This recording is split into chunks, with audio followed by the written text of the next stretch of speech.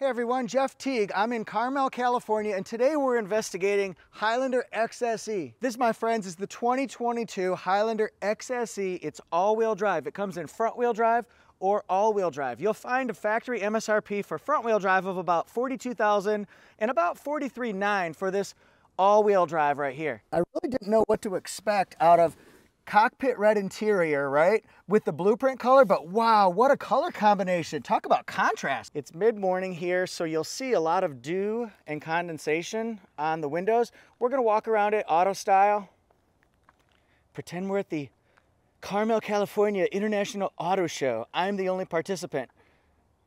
But look at that color, and you can see, look at the front grille. We're gonna go back to that in a minute, but look at that. It's got two different styles, an upper, a lower, and they share different traits and properties of popular Toyota models that we see every day. I just cannot stop looking at that red interior.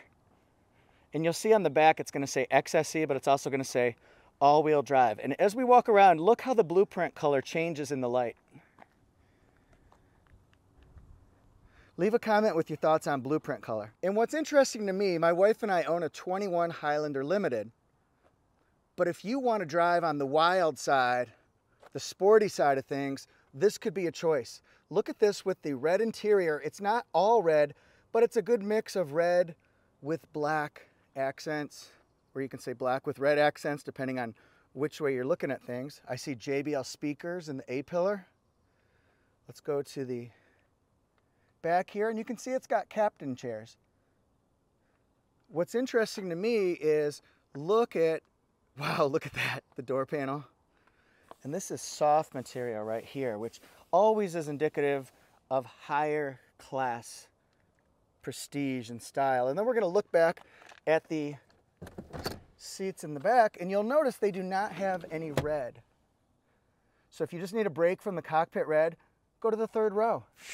What's cool about this one here, again, we've got two different types of grills. We've got the three-dimensional, almost a honeycomb style, and then we've got the horizontal slats. And again, each of those is reminiscent to other popular today's Toyota models. You'll see the flat symbol here. That means there's radar technology, camera technology, and they're all working to help you prevent front collisions, lane changing collisions, help you drive better at night. This is Toyota Safety Sense 2.5 Plus. So in addition to Toyota Safety Sense features, Toyota Safety Sense 2.0, we get things like intersection support. So when you're turning left, let's say at a stoplight, you're getting ready to turn left. Well, if there's somebody in the crosswalk or a car or a person, it'll let you know. Or if they're coming at you, it'll let you know so that you don't accidentally hit them. And in a perfect world, it's gonna stop you first. I've never tried that, but that's what it does. It's got LED headlights, LED daytime running lights, and then you'll see down here, it's got the LED fog lights as well, along with this nice metallic bumper accent. Wow. And remember, we've got evasive lane assist with Toyota Safety Sense 2.5 Plus. It picks up road signs, stop signs, do not enter signs, yield signs, speed limit signs. There's a lot that it can detect. I particularly like the lane centering, the lane tracing, because what it does is it keeps you centered in your lane for up to 8 or 9 seconds. So that way, if you're going around even on a turn on highways, it'll keep you centered in your lane. And that works in combination with the radar cruise control and the lane departure alert. Wow, this is a lot of fun. I'm enjoying my time in California, and I hope you're enjoying my reviews. You'll see Tundra content, Sequoia content, and Highlander content here. We do have a prop rod. We're all used to that. It's got a fire blanket right here, and that offers a little bit of sound protection as well. This is the D4S V6. It's a 3.5 liter V6 engine. It produces 295 horsepower, getting out of the sun, and 263 pound-feet of torque. It's matched with the 8-speed automatic transmission. You will feel sport-tuned suspension. So this has a more one with the road, more involved type of a drive. I feel involved. It's like Happy Gilmore says, will you just go home? Are you too good for your home? Just go home. We've got two-tone alloys here. These are 20-inch wheels, and then we've got 235, 55 R20 tires for those watching at home. What do you think of the wheel style? Let's look at full picture. And what do I see? I see these LED taillights that wrap way around. They're sweeping and curving all the way around, and that gives you the cool factor, Fonzie points, right? But it also gives you safety because people can see what your intentions are by looking right here. This averages 23 mpg because it's all-wheel drive. If you get the front-wheel drive, you'll get 24 mpg. We also see that this has color key door handles along with auto unlock and lock. What can I see here? Well, I see sunshades. Don't normally do that from the outside. Wonder how many times I could do this. But anyway, we have the gloss black side mirror caps along with turn signal indicators, blind spot monitor, that means rear cross traffic alert is in the back. And then if you open it up, we've got more to see. I just can't get enough. I just can't get enough. So here, one thing I do wish Highlander would have is being able to pop the glass like in years past. I think that's helpful if you're loading groceries, but it doesn't have that. So let's move on. It does have a backup camera with a backup camera washer, which is pretty cool stuff. It also has that same matching that you see in the front, that silverish metallic bumper accent. And then we see XSE all-wheel drive. But this is for Highlander. This is exclusive to the XSE. We've got dual chrome pipes here. So that's kind of a hardcore thing. We're gonna take this thing to Thunder Road, right? And if we wanna open it up, when Highlander was redesigned for 2020, it gave you more storage room in the back. It was 13.9 cubic feet, now it's 16. And you can kind of mix and match, let's say, sort of like you're buying produce at the farmer's market. We'll just mix and match and then we'll weigh it later. Well, you can easily put this down like that. Then you could store more things here, still have one person here. You could put the seats fully down if you want to. With the versatility of the captain chairs here, I can easily just scoot to the back if I want to.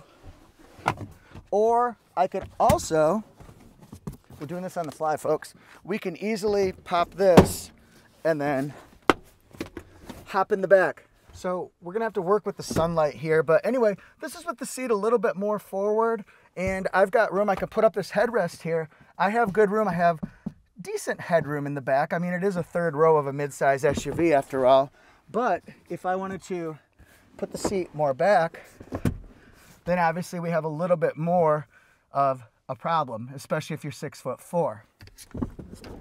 So that's the back. And let's curve on in here. And then we could see what we've going on here. We've also got latches so that if the seats are down, you could bungee and strap things down. It'll fit 3 people across. The seats are comfortable. They really are. Then we've got cup holders here. I wouldn't mind seeing some USB ports.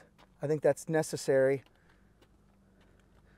for the third row too, maybe just one even. I think that would help. Let's talk about what we can do with these middle seats here because there's a lot of versatility. I'm 5'8". I do have some headroom here. I've also got air vents in the second row and the third row, which is real important because we got to be comfortable. We got a full family here, right? That's how we might use Highlander. But look, you could do wee, wee, wee, wee, just like that. So now we open up more room. But if we've got people in the back, let's move it maybe midway. We can also recline this seat so that you can chill out on trips. We can look at the moonroof that I just opened up. What? And another FYI, we can also just fold the seat flat. And that way I could see me stacking things up just like that. Look in the doors here. I see bottle holders or sport drinks fitting there. Maybe a little something here, a little something, something. And remember, block out the sun if we're traveling with kids or people who just don't want the sun in their eyes on the highway when we're curving and twisting and turning. And then we'll see if we can get a look from the back seat.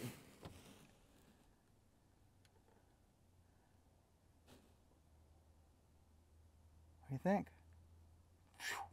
We get this a lot from people and they want to know things like, what do we have for a power passenger seat? Well, we can go up. You can see me using the levers down there. We can go up. We can go way up, actually. We can twist it backward and forward, kind of like that. We're also going to honk the horn right now. So you can see. That goes out to Avero Dan. He loves the horn. We got to test out the horn. So we can recline quite a bit.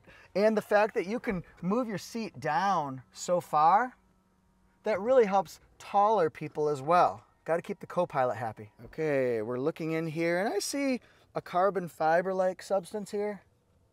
It's an interesting pattern.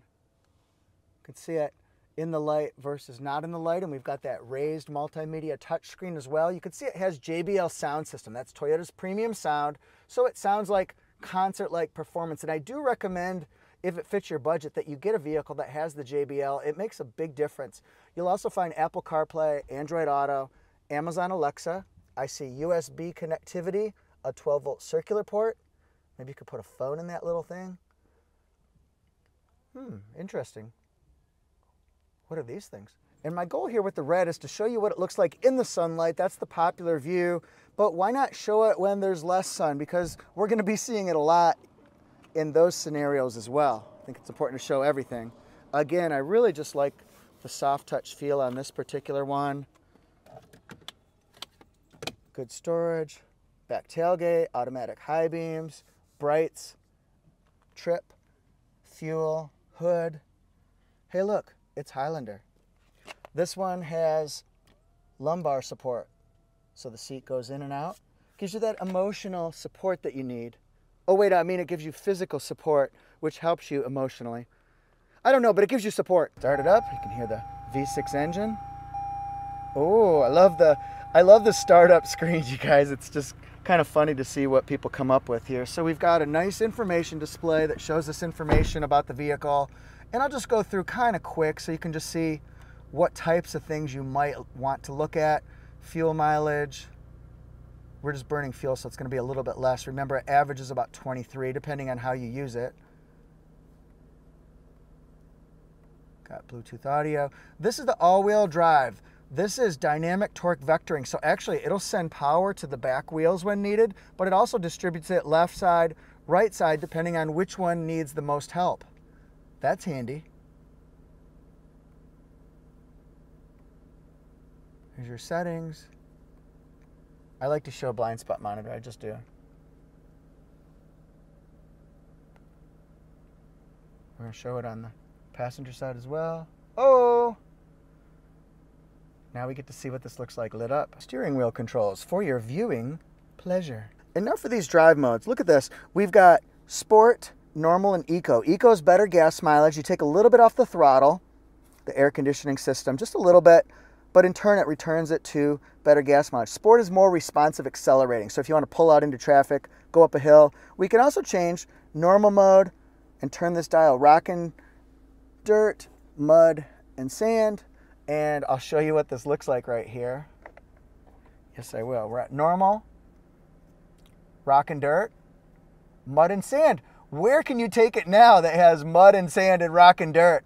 I can think of a lot of places. Where are we going next? Also comes with electronic parking brake, brake hold, traction control on and off, snow mode, downhill assist control, and then we've also got the engine start and stop. That shuts off your engine, so be aware of what that is, because it will kind of lurch a little bit or jump start, add a light, but it saves you a little bit of gas mileage. So you have to decide if you like that or not. This is the Qi wireless charging pad.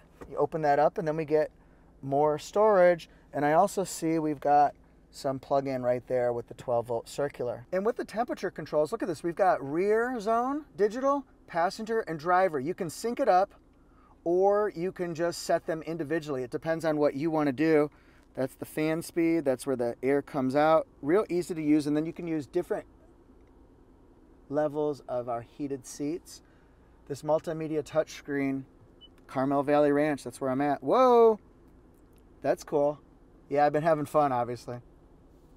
But I've been learning a lot about the Tundra and the Sequoia. So here we go. Sirius XM, all that jazz. And up top here, you can see we've got the red seats. Then we've got sunglass holder, but also sort of like a little spy thing. I'm trying to latch it on there. There we go. And you can see your kids in the back. Maybe they can see you. Where do we go? We go there. Lights. It's got Safety Connect too. You just pull that down, and if you need to use it in a pinch, you can do that. Extremely helpful. Hopefully you'll never have to use it, but it's there. Then we've got lighting. Does it have sliders so it can block some sun out? Oh yeah. Oh yeah. And then keep in mind pricing. People ask that. I'll put at the end and the beginning and end, however you want to say it. But it's $42,000 for the front wheel drive, adding in delivery, any options. $43,900 or so for the all-wheel drive. And all-wheel drive would be perfect if you're somewhere where it rains a lot, where it snows a lot, if you want to go take it on the beach, to the mountains. Those could be some great places your family could benefit. So, front-wheel drive, all-wheel drive. Tell me in the comment section, which one's for you? What do you think of the blueprint color? How do you like the red? We're gonna get some comments about the red for sure. I have two channels. One's Toyota, one's all brands. Toyota Jeff Reviews, Auto Jeff Reviews. And then I'm on Instagram and TikTok at Toyota Jeff Reviews and at Auto Jeff Reviews. So thanks everybody so much. Peace to the world. See you next time.